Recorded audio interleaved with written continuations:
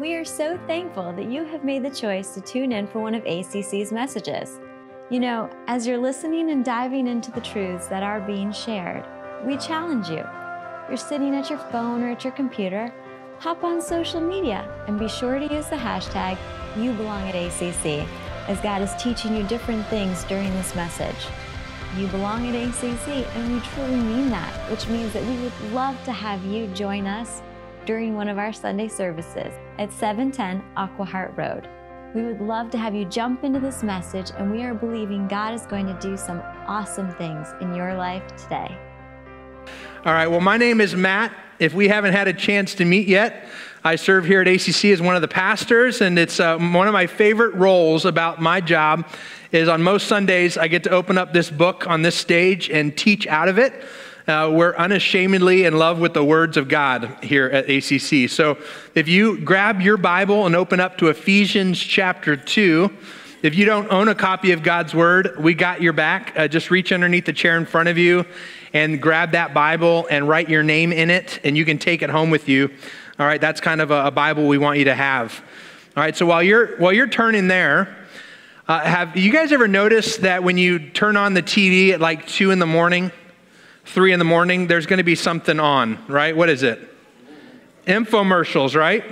Isn't it amazing how infomercials have this incredible power? There's somehow you'll be flipping through, trying to find something interesting to watch, and when you land on an infomercial, for whatever reason, it like sucks you in, doesn't it? Or is that just me?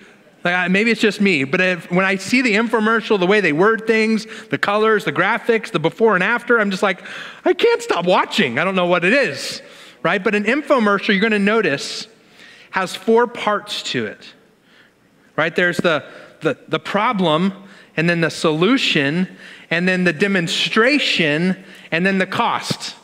But we all know there's actually another part to the infomercial, right? There's more than 4 parts. We're going to get to that today also. But the 4 basic parts to an infomercial, you're actually going to see in Ephesians chapter 2.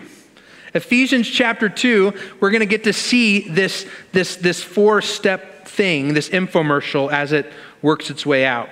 Before I get into that, though, hopefully you're all there now. Let's open in a word of prayer. God, right now I pray that as we open up your word, that it would be your words, your thoughts, and your truth that ultimately are what are heard today. God, I pray that no one would walk away hearing the words of Pastor Matt, but that instead all of us would be able to hear your words, your truth, that we'd be able to apply those things to our life and we'd be more like you because of it. And we pray this in Jesus' name, amen. All right, so the first part of an infomercial is the problem. One of the things you're going to notice about the problem part of an infomercial is oftentimes it's a problem that you didn't even know that you had. You're sitting there watching and they're talking about something and you're like, wow, yes, that totally happens to me. I didn't even realize that this is a deal, that other people are thinking about this. This is a problem. Well, the truth is the problem we're going to explore today in Ephesians chapter 2 is a problem that many people have and they don't even realize they have it. Now remember though, Ephesians was written from Paul to the church in Ephesus as a letter, right? And it was written specifically to Christians. It was written to people who already are aware of the problem.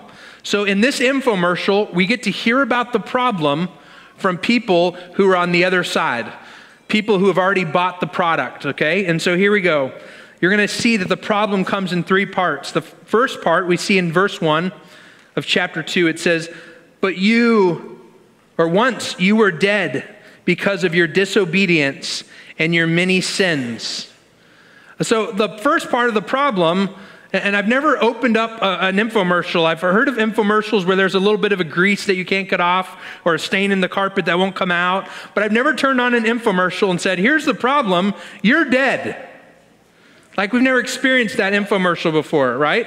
But the first part of the problem that we see, and it's something that all of us in this room have experienced, because all the way back in the garden, remember he put the tree of the knowledge of good and evil, and he warned humanity, and he said, listen, whatever you do, don't eat from this tree, because if you do, you will surely die. There was a warning all the way back at the beginning. And Adam and Eve did what they weren't supposed to do. Let's not just blame them. You and I, every day, we do what we're not supposed to do. We have this perpetual state of really being like the walking dead. We're dead. We're born into this sin nature. We're born into this problem, and we are spiritually dead. We're spiritually dead. We're basically like stillborn, spiritually stillborn. And so, I don't know, like that's a pretty big problem. It's a pretty big problem. Here's the second part of the problem. It also starts with the letter D, if you're taking notes. Not only are you dead, but you're also deceived, according to Paul. Right? Ephesians chapter 2, verse 2 says, you used to live in sin, just like the rest of the world, obeying the devil, the commander of the powers in this unseen world. He is the spirit at work in the hearts of those who refuse to obey God. So here's the second part of the problem. Not only are you spiritually dead, but according to the Bible, you're also deceived. Now, again, this is people on the other side of having the solution. Hopefully, most of us in this room, we're aware of the solution. We've already bought the product that's being sold in this infomercial, okay? But we all have been in this position at some point in our life.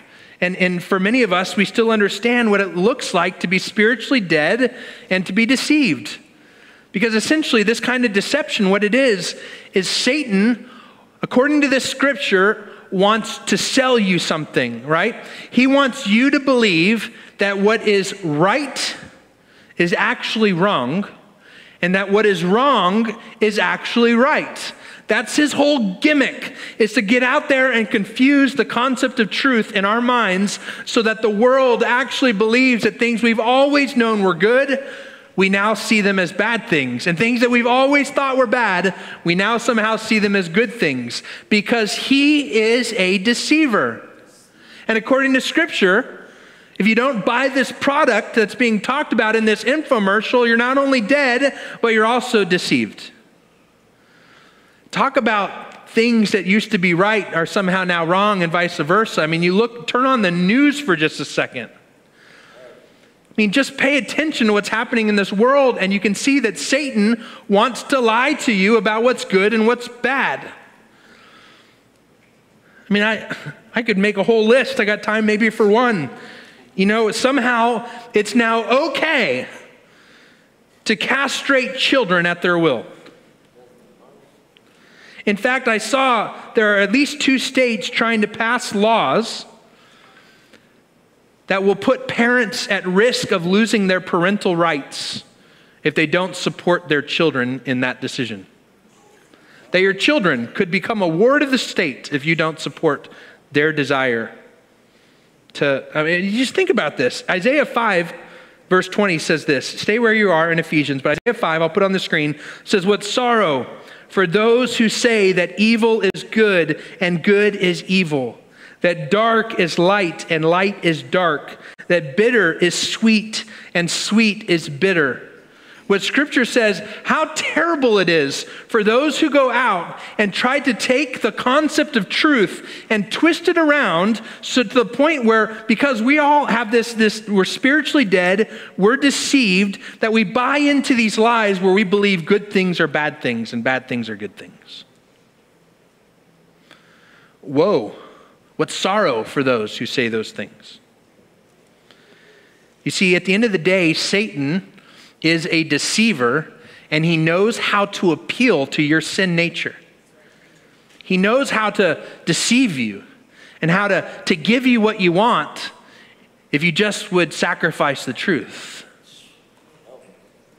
Here's the third problem. It also happens to start with the letter D, because I'm a preacher, all right? We are also depraved. This problem is a 3-part problem. We're dead, we're deceived, and we're depraved. You know, in infomercials sometimes, you'll have somebody and they're like in a home all by themselves.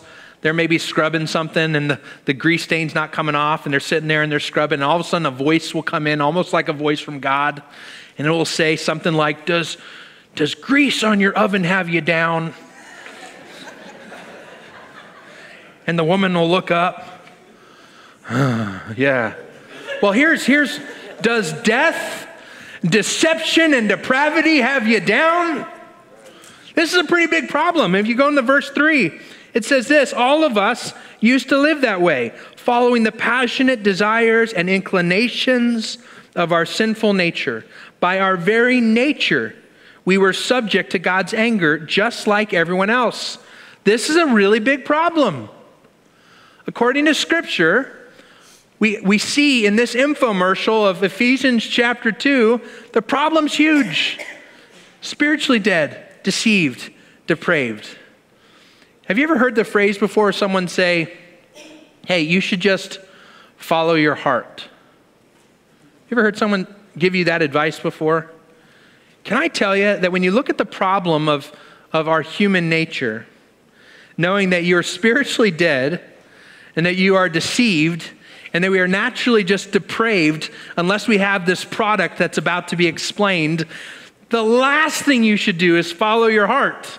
The Bible says that your heart is like the most wicked of it all. It wants to deceive you and you're just depraved. Don't follow your heart. Stop doing that. What you should do is follow God's word and his truth. It doesn't matter if you think something feels good, it seems right to you, it makes more sense to you. All those are just other ways of saying to follow your heart.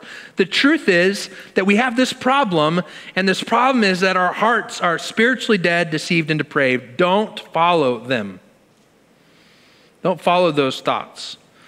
But then Paul goes on into the next part of this infomercial. The next part of an infomercial, right, is the solution.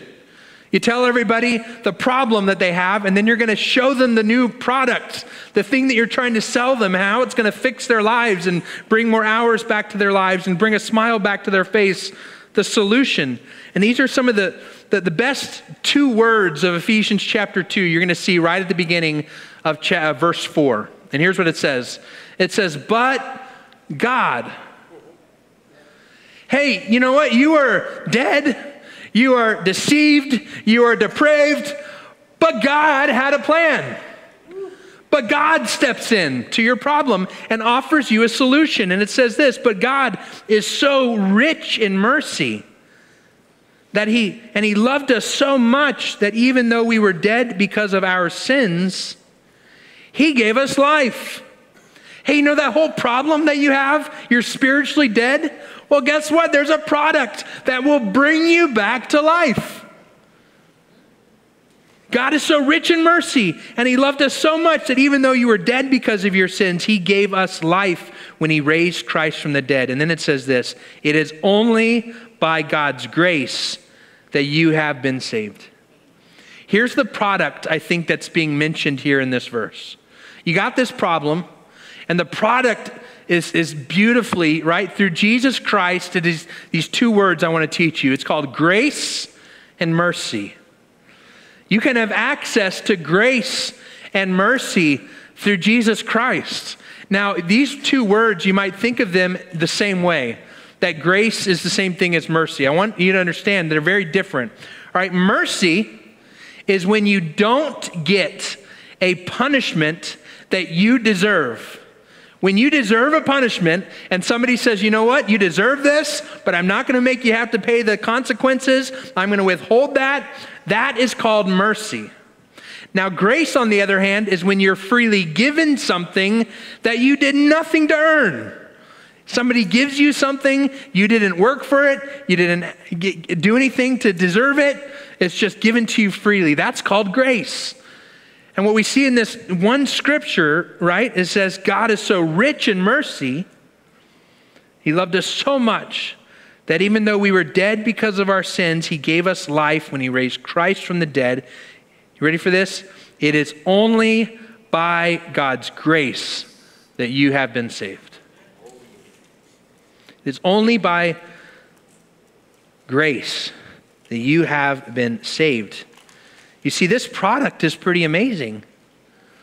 They're making a claim. Paul is making a claim in this infomercial that this product has the ability to bring you back to life. It says in verse 6, it says, for He raised us from the dead. along with Christ and seated us with him in the heavenly realms because we are united with Christ Jesus. How many of you are leaning into this infomercial? You're like, I want to know more. This is pretty exciting stuff, right? You're thinking, wow, this product, I recognize now that I'm spiritually dead, that I'm depraved, I'm deceived, and that there's a product that can somehow fix all this. That leads us to the third part of an infomercial, which is the demonstration. The demonstration. Now, this is really interesting in Scripture. In an infomercial, you know, what's really powerful about the demonstration is that you want to now, you're looking at them, they say, you got this problem, we got this solution, but I don't know about you, but I'm thinking what? Prove it. I want to see you take this product and fix this problem. I want to see the problem get fixed with my own eyes. I want to experience it. And here's what Paul says in verse 7. He says, so God can point to us in all future ages as examples of the incredible wealth of his grace and kindness toward us, as shown in all he has done for us who are united with Christ Jesus. Do you know what this verse says about the demonstration? Get this. You ready? He says that you are the demonstration, believer. You are the demonstration. Let me ask you this real quick. How many of you in this room, because you've made a decision to follow Jesus, you now experience the blessing and joy that comes from being a follower of Christ? Will you make some noise for a second? Listen, when I watch an infomercial, I want to see them get the carpet really, really filthy, right? I want them to pour wine on it. I want them to put soil on it. I want them to put dog urine on it. I want them to make it filthy. And then I want them to take that product and I want them to show me as they go over that carpet that it comes out as good as it was before they spilled all that stuff on it. I don't know about you, but I want to see the demonstration. And when we go out into the world and we say, listen, there's a problem that all humanity shares. We are spiritually dead. And without Christ, we are deceived and we are depraved. But there's this product. It's called mercy and grace, and it's available to us through Jesus. And if you want to see the difference that it makes, if you want to see a before and after, I would hope that you would be able to say to your brothers and sisters and friends and coworkers, just look at my life. I hope that I can be a demonstration of what it looks like before and after Christ. In fact, I don't know if you've ever been told this, but a testimony. If you've ever had someone ask you to share your testimony, a testimony is really simple. It's 3 parts. It's, let me tell you about my life before Christ. And then let me tell you about the part where Christ then became a part of my life. And then let me tell you about the part after Christ. Before, then, after. 3 parts to a really powerful testimony. You could probably maybe even find a way to share your testimony in just 1 minute. Some of you got some really long testimonies. That's great. It's beautiful. But the power is there because you are the demonstration of this product, believer. You know, one of the best examples of the power of a testimony, in the book of Luke, there's a demon-possessed man, and Jesus goes to him and frees him of his demon possession. And then he says this to him in Luke chapter 8, verse 39, and he says to the guy, go back to your family and tell them everything God has done for you. So he went all through the town proclaiming the great things that Jesus had done for him. If there's ever a person who's going to be able to show a before, during, and after, it's a man who's been, go read about this guy who was possessed by a demon. And he was able to go and say, hey, you guys already know what I was like before Jesus. And then Jesus came and he healed me. And look at the joy and the healing and the wholeness now that I found in Jesus. There's something powerful about the demonstration. And Paul makes it really clear that you are the future example. You are the examples of the incredible wealth of his grace. All right, the fourth part of a good infomercial is gotta finally, you should be leaning in at this point. You realize you got a problem. They've told you about this product. They've demonstrated it, hopefully well.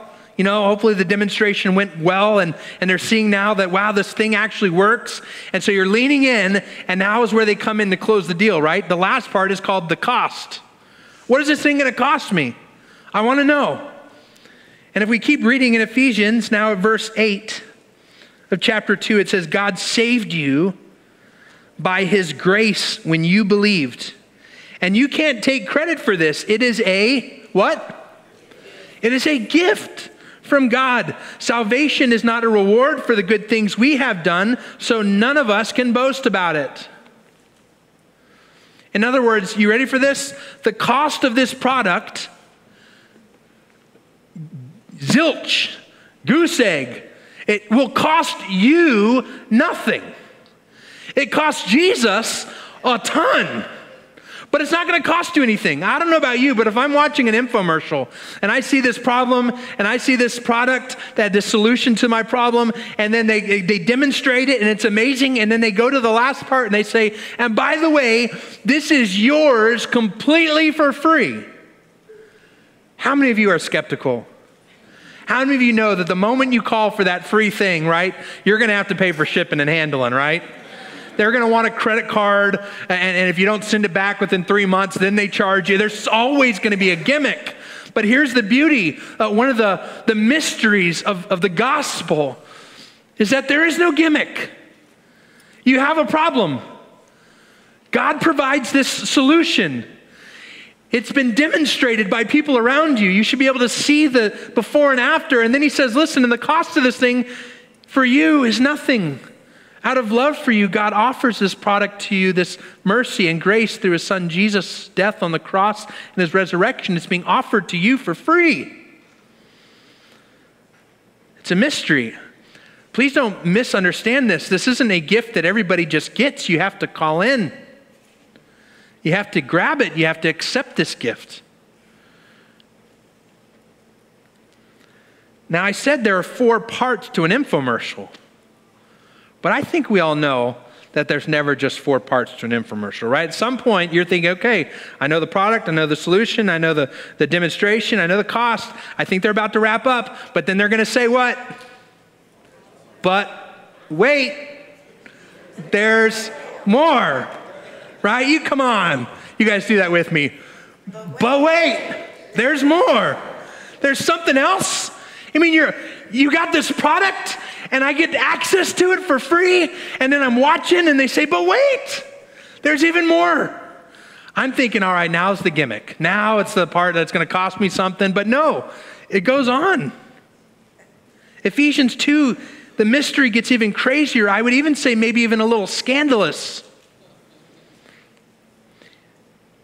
You see, Ephesians 2 goes on and says that one of the most powerful effects when you buy this product is this thing called unity. That one of the things that you get, but wait, there's more. I'm thinking, all right, it's usually, well, if you buy one, you get a second one free, or if you buy one now, you don't have to pay interest, or you buy one, we're going to throw in this other product. But here's the product. If you buy this, if you accept this free gift of mercy and grace, it comes with a whole dose of this thing called unity. Unity in the body. I want to read some more of Ephesians to you, but let me first paint this word picture for you. Have you ever been out to dinner with a large group of people, and at some point the waiter or waitress brings you the bill, right, the check? And what you're doing is you all pass that thing around trying to figure out how much to put on your card or how much cash to put in the pile, right? You're all kind of in a moment squabbling for a second over whether or not one person's going to tip enough or the other person got that sweet tea they ordered or whatever. And you're kind of, have you guys all learned by now, you never want to be the last guy in that transaction, right? You're the guy who's making up for whatever everyone else forgot on that bill. But imagine for a moment you're sitting at that table and you're kind of trying to figure out who owes what. And then as that's happening, you get a text message. And it's completely legitimate. It's not a trick. It's not fraud. And you find out in that moment that you just inherited $300 billion. Now the richest person in the world. Would you care in that moment whose iced tea didn't get covered? What would you probably do? Probably, just keep your credit cards, take your money back. I got this.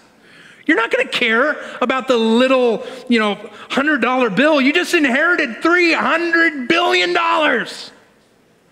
You're not going to worry about it. And there's this truth that we find out about in Scripture that when you are brought into this family of Christ, when you buy this product that's been sold in the infomercial, when you understand this incredible gift of free grace and mercy and the power that is in it, that you stop caring about all these little squabbling of earthly matters. It just becomes less important to you because you've been reconciled through Christ. Let's read about this. In Ephesians 2, starting in verse 11, it says, "Don't forget that you Gentiles used to be outsiders. You were called uncircumcised heathens by the Jews, who were proud of their circumcision, even though it only affected their bodies and not their hearts. In those days, you were living apart from Christ. You were excluded from citizenship among the people of Israel, and you did not know the covenant promises God had made to them. You lived in this world without God and without hope." So what this does is it sets up this picture. You have Jewish people and Gentile people. Gentile just means not Jewish people, right? So you have these two groups of people, and they thought differently, they acted differently, they labeled each other. There was like this whole name calling, "You uncircumcised heathens." They had these different identities. They didn't get along. They didn't agree on things. And then it goes on in verse 13. It says, "But now," there it is again, "but now, through Jesus, you have been united with Christ Jesus. Once you were far away from God, but now you have been brought near to him through the blood of Christ. For Christ himself has brought peace to us." He's saying, no more squabbling over the bill. No more figuring out whose iced tea wasn't paid for. He's brought peace into this situation. It says he united Jews and Gentiles into one people when in his own body on the cross, he broke down the wall of hostility that separated us. He did this by ending the system of law with its commandments and regulations. He made peace. He made peace between Jews and Gentiles by creating in himself one new people from the two groups, together as one body. Christ reconciled both groups to God by means of his death on the cross, and our hostility toward each other was put to death. Let me do my best to really respect what this passage is saying for a moment. I want you to understand that if you are a follower of Jesus right now, you have the Holy Spirit living inside of you. The death, burial, and resurrection of Jesus has changed your life. I want you to know that you have more in common with a stranger on the other side of the world, someone living in India who's also given their life to Jesus, that you've never met them before, you don't know their name, you don't speak their language, you like different music, you like different food, you're probably never going to meet them this side of heaven, but you have more in common with them than you do with a blood relative who doesn't know Jesus Christ. And yet somehow what we like to do, because of the fact that we're dead, we're spiritually dead, we let Satan deceive us.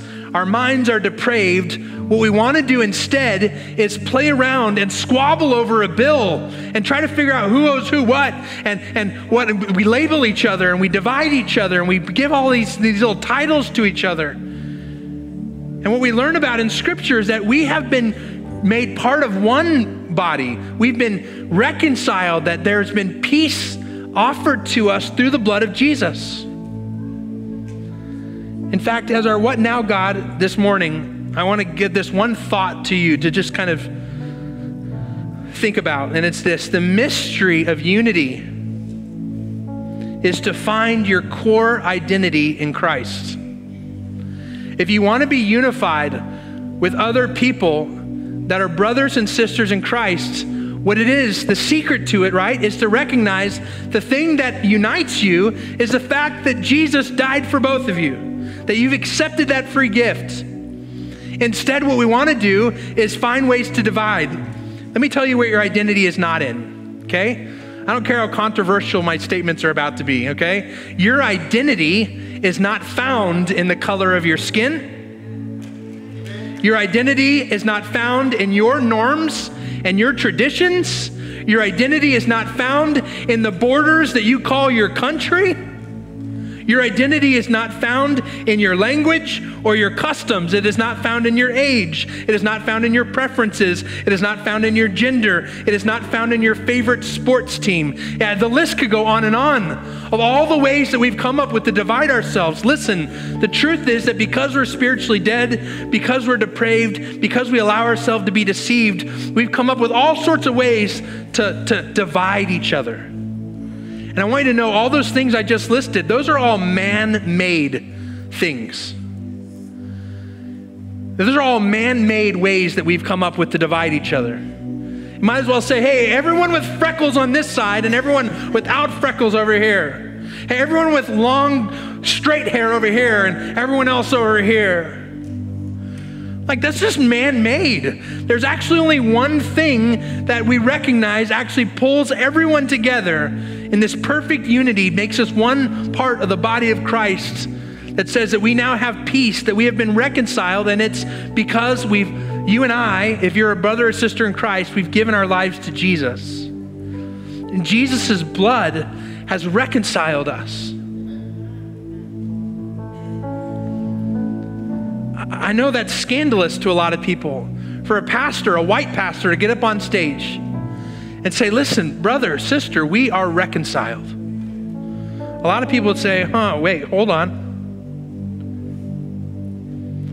I would ask this: why, as recipients of endless grace and mercy, would we want to squabble over earthly things that are just temporary, when we can focus on the fact that we've been reconciled to be part of one body for eternity?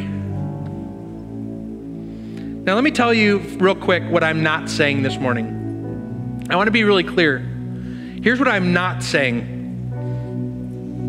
It doesn't mean that we shouldn't seek to focus on injustice when it occurs, even within the body of Christ. When there's injustice in the world, we ought to care about it. We ought to, the Bible tells us that our heart ought to yearn for justice and to seek resolution, right? It also doesn't mean that we shouldn't seek to understand people who are different than us. If you got someone around you who thinks differently than you, one of the most loving things you can do is to lean into understanding people in the way they think differently. But here's the secret, the mystery of unity. It's these things that separate us. When you're working with your spiritually dead, depraved, and deceived mind, you're going to let those differences divide you. When if you actually realize that you've been reconciled into one body through Christ, that when you find those things that need to be talked about, those things are important to talk about, but it's not so that you can divide over them. It's so that the one body can become healthier. When you got one part of your body that's hurting, the other part of the body is gonna all kind of work on figuring that out so that the body can be stronger. But Satan wants to deceive us. He wants to divide us. He wants us to live outside of this truth. And the truth is that the mystery of unity is to find your core identity in Christ alone. We are unified through Christ. We are reconciled with Christ. We have been brought into a peaceful situation through Christ. We can argue about past injustices. We can figure out who owes who what. We can live in a perpetual victim mindset. Or, get this, we can see that we have been reconciled through Christ and simply love people as brothers and sisters in Christ.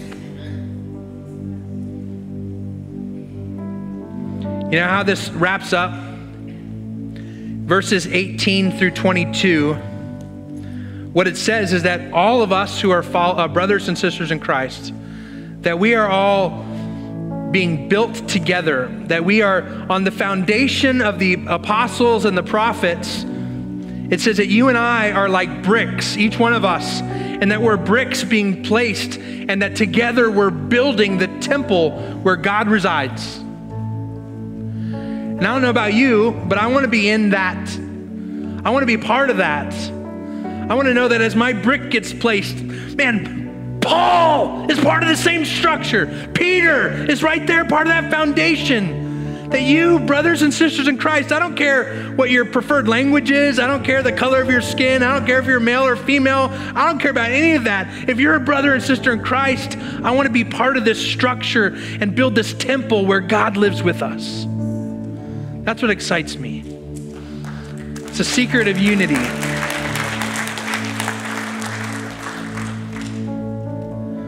So as this infomercial wraps up, I think the voice you're going to hear right before you change the channel to something else is going to say something like this: hey, order now and become unified through the blood of Christ. Let's pray together. God, thank you so much for the free gift that you offered to us. It seems too good to be true that you'd willingly allow your son to come and die on the cross in my place, in our place. That I deserve the punishment of death. That's what I freely deserve. And yet you show mercy to me. And then you offer this and extend this gift of grace where you offer me a relationship with you. You take away this problem of death and depravity and deception, and you bring in this incredible solution of mercy and grace through Jesus. And then you allow me to demonstrate the difference that it makes in the lives of other people and in my life. And you offer all this completely for free to those who place their faith in you. God, we thank you that because we have given our lives to you, those of us who are brothers and sisters in Christ, that you have reconciled us to one another. That we have more in common with each other than even a blood relative who hasn't yet put their faith in you. Let us live like one body together in that kind of perfect unity that only you provide. We pray this in Jesus' name. Amen. Well, we are so thankful for the truth that was shared in this message today. Please know that we as a church are praying that what you have learned today, the truths that God has put deep into your heart, will manifest themselves and grow themselves into something amazing. And as always, you can experience that with other believers, other people who are walking this walk of faith at ACC on Sunday mornings. Please remember this: you belong at ACC.